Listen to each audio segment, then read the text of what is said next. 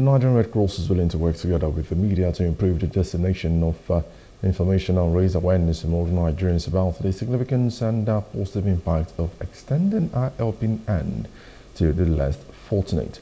Now, this recommendation was made by the National President of the Nigerian Red Cross during a press briefing to launch a series of activities commemorating World Red Cross Day, observed on the 8th of May each year. Plus, Emmanuel Ejane completes the report.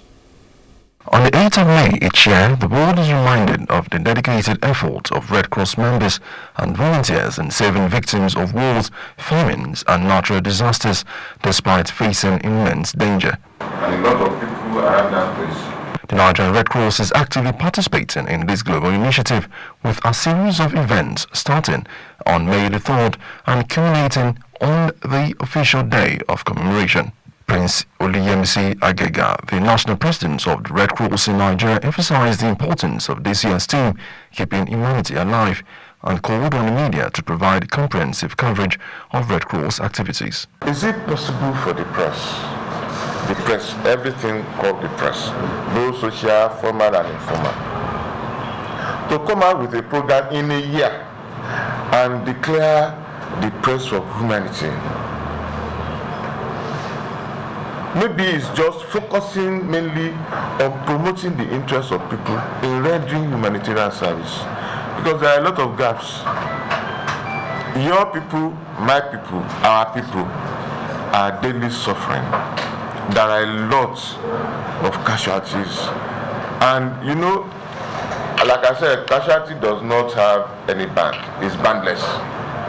It could occur, maybe there's a plane disaster. It could be train. You cannot say that people in the plane are poor, but casualties can arise from that. On their part, all the sister agencies also briefed on the collaborative effort they have undertaken to support victims, especially in the northeast and in rural areas. We commend the efforts of the Nigerian Red Cross Society all over the country to support in health, the health systems in response to health needs, but for us, we also take this opportunity to remind that humanity is really what brings us all together, and that's why the theme for this year's celebration on 8th of May will be Keep the Humanity Alive.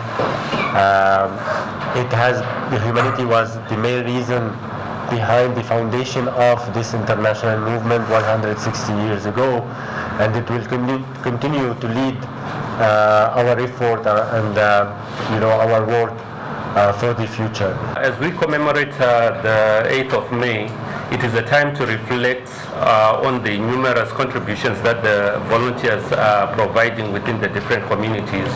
As you understand or know, most of these situations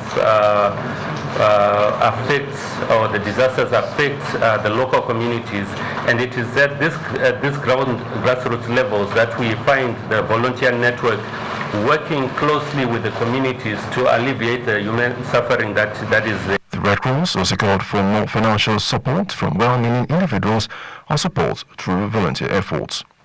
Today we see that the volunteers that are in the field all over the world where war is going on and hunger and crisis are on, our volunteers are dying on the field, which is unfortunate. Apart from Jesus Christ, I don't think anybody else is like the volunteer, one that offers his own or her own life to help another person that is in difficulty. And so when such a person is doing such a work, it becomes a human tool to make this goal realizable and achievable. And so such persons need all our support and need the cooperation from all of us. The media is urged to collaborate with the Red Cross by highlighting the positive impact of their humanitarian efforts, which brings hope and relief to those in need. Hello, hope you enjoyed the news. Please do subscribe to our YouTube channel and don't forget to hit the notification button so you get notified about fresh news updates.